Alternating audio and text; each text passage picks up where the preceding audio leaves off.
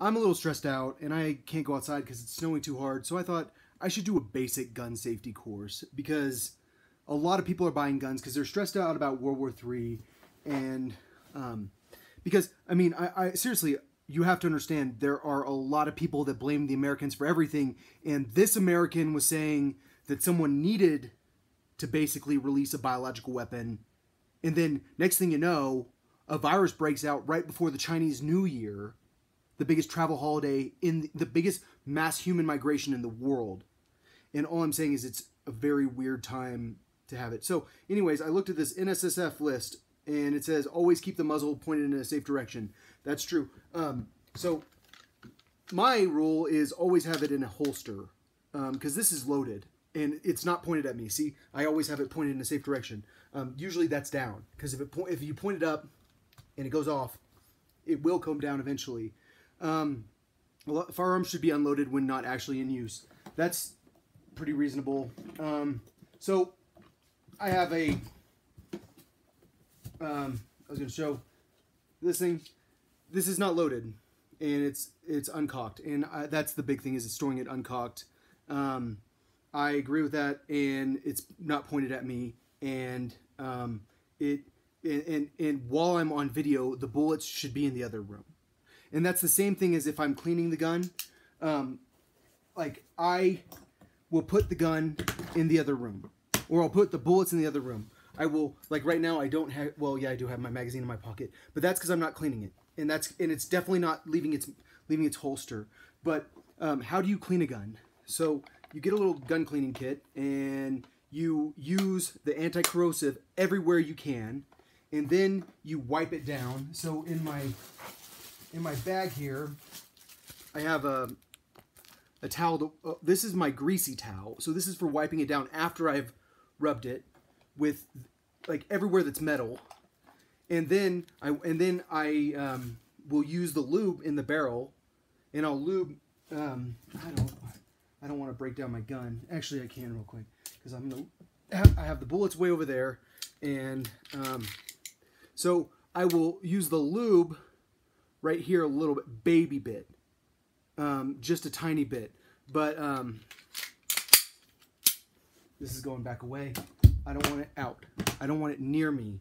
But it's unloaded anyways. So, like, especially when I'm on video, like, I don't want to play with a gun. I don't ever, like, that's the thing. It's, like, it's hard to get good with a gun unless you practice drawing and dry firing. But it's hard to practice drawing and dry firing without accidentally shooting it eventually. And that's why it's, like, at some point, you get comfortable with the gun by going to the range, and then you leave the gun and you don't touch it. But you have to know the gun. Like, you should be able to break down your gun. You should be able to clean it. And why do you clean it? Because one of the rules on this list is if your gun doesn't fire, treat it like it's about to fire. So your gun is pointing away. You shoot it. You're shooting it at the target. It doesn't fire. Do you look at it? No. You get really nervous, and you try to you'll try to cock it and try to clear it. But you always keep it downrange.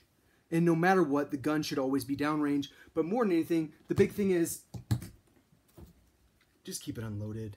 And treat it like it's loaded. Because, like I said before, this, you see how the trigger's moved up?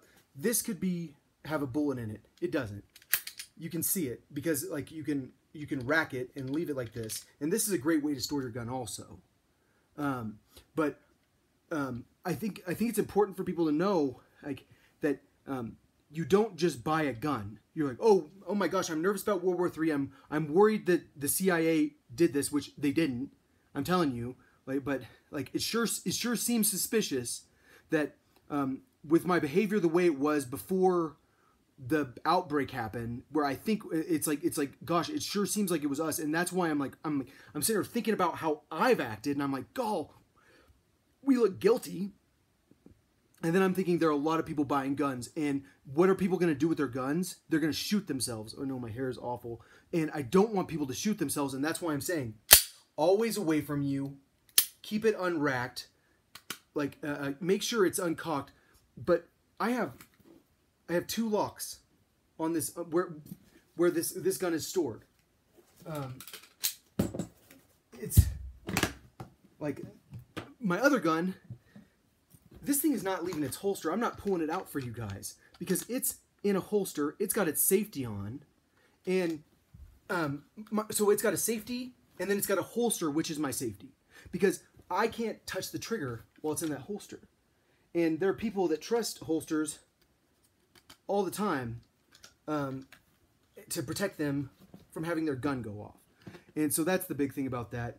I'm sorry that I'm talking about guns, but I'm actually sitting here going, dude, I feel like we have caused a panic, and there are a lot of people that are worried about World War III, and there are people that want to buy guns and stuff like that.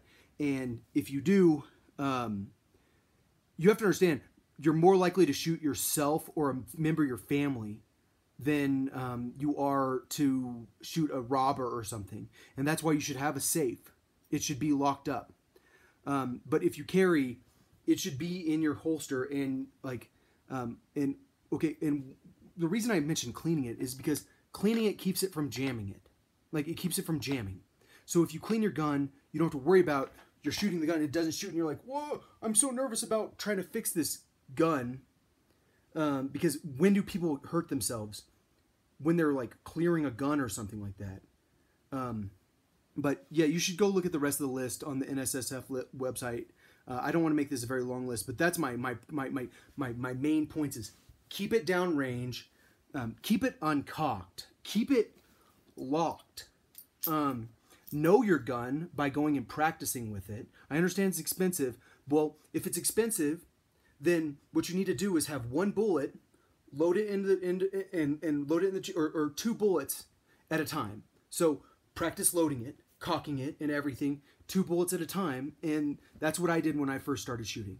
Is every time I shot, I'd load 2 bullets in the magazine, I'd cock it, shoot twice, clear it, get it all ready, and then reshoot again. And that way I'd get used to loading it up.